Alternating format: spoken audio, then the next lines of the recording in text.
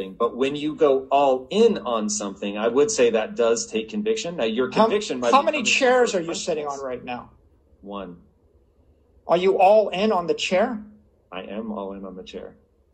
Like the point really is you put on one pair of glasses, you've got one pair of AirPods right now. You're looking at me through one screen. You're using one microphone. That's one microphone. Like, you trust it? Is that conviction?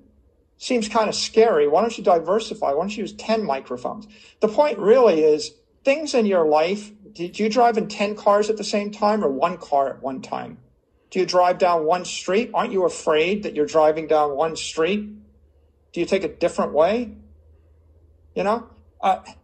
So my point really is, if you're you get on one airplane, are you convicted? You put your entire family on the one airplane, aren't you afraid?